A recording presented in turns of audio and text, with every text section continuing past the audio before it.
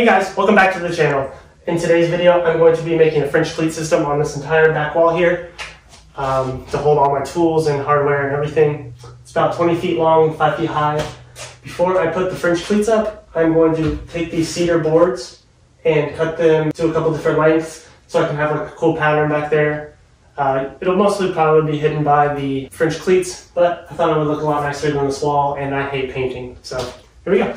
Alright, so I got the idea to use the cedar fence pickets as the backdrop of my French cleats when I built the cedar garden boxes out of them. I just thought they looked nice, and I thought they would look nice here. The first thing I did was I cut them into different lengths. The full length ones, which just required me to cut off the dog ear, and some I cut in half, and then I cut some of them in thirds, but just leaving one as a third and one as 2/3. Next I checked the stud locations and marked them on my ceiling and workbench with blue tape so that I would know where they were after covering them with the cedar. I wanted to make sure that I could attach my French cleats to the studs so that they would have enough strength to hold my tools. I attached the cedar to my wall using 1¼ brad nails.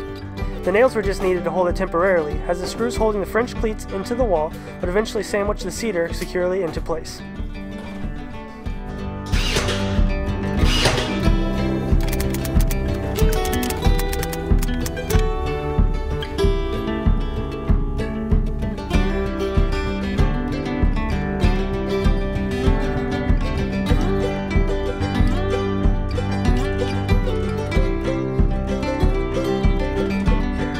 It was pretty annoying trying to work behind the garage door track, but eventually I got the last cedar plank attached.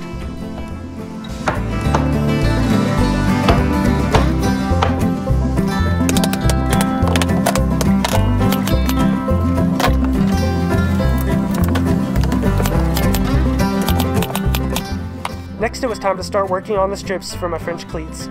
I wanted to have French cleats every 6 inches. I decided to cut my French cleats 2½ inches wide so that I could use a standard 3½ inch wide 2x4 as a positive spacer while attaching them to the wall. I used my table saw to cut some salvage plywood into 5⅛ inch wide strips and then ripped them in half at a 45-degree angle to get 2 pieces that were the same width. I was left with a ton of French cleats and a ton of sawdust. Finally it was time to attach it to the wall. You can see how I used the 2x4 as a spacer and slowly made my way up the wall, tacking each French cleat into place using 2-inch long brad nails.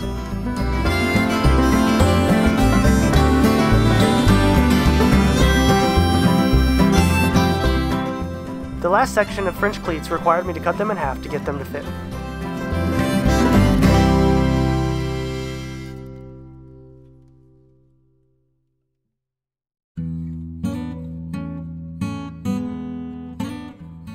Next I went around and marked every stud location on the French cleats.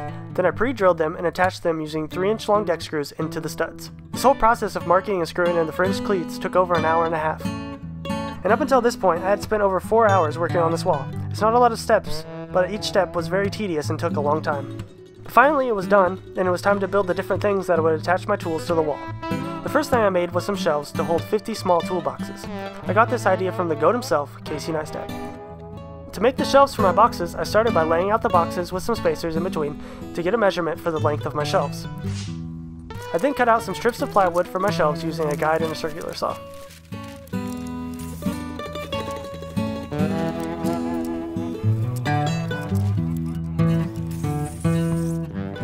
I once again used my table saw to cut some boards at a 45-degree angle to hook onto my French cleats.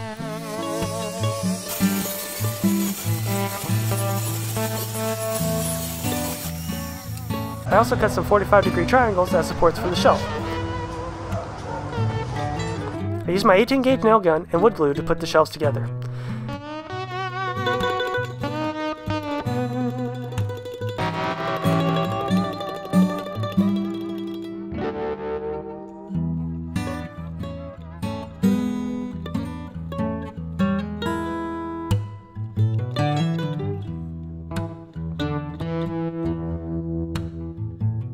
Time to check if it works. And after a few tappy taps with my hammer, I got it into place and I could put my boxes on top.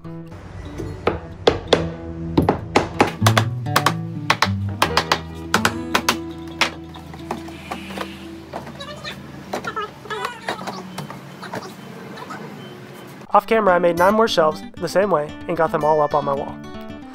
I picked up these boxes from the Dollar Tree for $1 each before they raised their prices to $1.25. These are definitely not high quality boxes, but they should suffice to hold the different materials that I don't use all of the time, but that I want to have on hand. If you didn't already know, I work full-time as a handyman and always need random bits for jobs and for personal use, so I try to keep a supply of items on hand. Now it was time to work on the tool storage. I started by organizing all of my tools into different categories. I got most of these tools in lots at different garage sales over the years. If you're just getting started, garage and estate sales are a great way to get quality tools for dirt cheap. My number one tip is to go on the last hour of the last day and ask how much it would cost to buy the rest of the tools. Most people will give you a good deal so they don't have to store the tools anymore or haul them off to the thrift store. I decided to use large magnets to hold the majority of my tools to the French cleat wall. I attached some cleats to some wood that I salvaged from a broken futon frame. Then I attached the magnets that I picked up from Harbor Freight to make some good looking magnetic tool holders.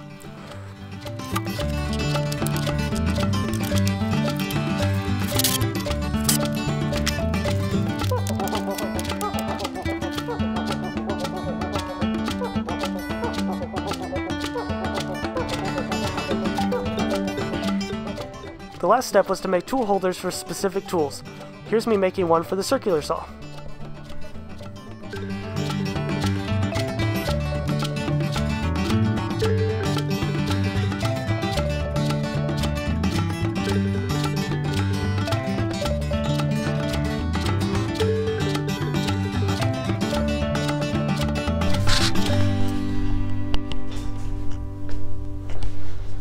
Alright y'all, so here's the full wall. I didn't film myself building everything, so I'm going to run you through all of the things that I made real fast and give you like a little tour. Alright, so first up we got the toolbox wall. Just run you through a couple of them real fast so you can see what I got in there. If you want a full tour of everything that's in these boxes, let me know in the comments and I will make that video, but otherwise I'll just do a quick once over. So that's my toolbox wall. Next we got the magnets, we got the screwdrivers on here, just a whole bunch of different sizes. We got our hex head things, got our different gauges for different sizes of nuts and bolts and things like that. Got some squares, wire stripper, vice grips, Japanese pull saws. We got all our hammers and mallets and a sledge. We got some socket headed screwdrivers there, I don't know what those are called. Ooh, wooden handle. Some tape measures, our scissors and cutters of different types, different kinds of pliers, got some tweezers, then I got some markers and my pencils. I also like to use these for sanding. Little nail file. Got our scrapers, some pry bars, paint can openers, some knives, a bunch of files and chisels, some little carving tools, some punches and more chisels, paper towels, a plane. We got some clamps, a router bit set, a whole bunch of wrenches, some more wrenches, some vice grips, some calipers, more wrenches. Then we got our sockets, some metric and SAE. Got our impact bit set. I have the same one in my toolbox in the van. We have my ratchets for my sockets, some more bits, some more wrenches. These are going to be the first ones I go in a box so I can have more room on my French cleat wall if I need it. Got some more squares, different types of tape, double stick tape, blue tape, some edge banding.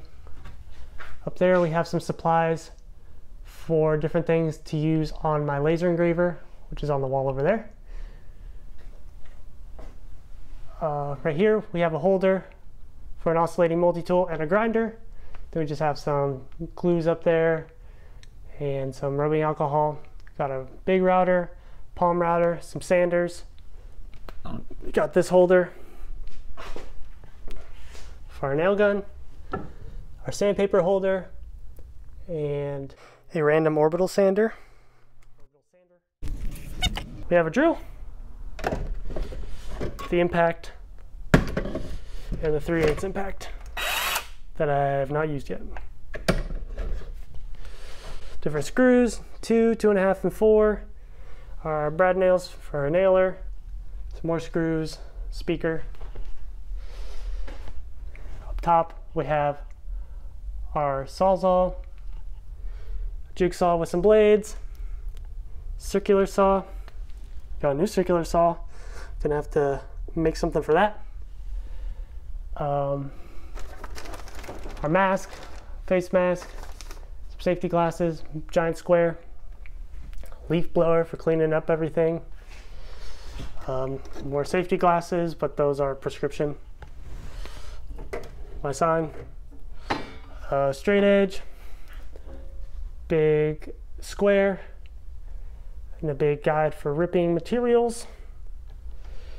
And that's it. Oh, almost forgot my rags. All right, y'all, I hope you liked the video. I think it turned out great. I've been using it a lot. It's a good place to hold all my tools and have all my supplies on hand whenever I need them. It also makes a really good backdrop for some nice shots. So I'm going to be filming and making a lot of more videos in here, and I will have a nice tool wall to grab tools off of to make things with. If you liked the video, please subscribe. I got plenty more videos coming. I have like 3 or 4 more already shot and edited, so those will be coming out every week. So please subscribe, and thanks for watching. Bye. So if you like the video, please subscribe. Got plenty more. If you like the video, please subscribe.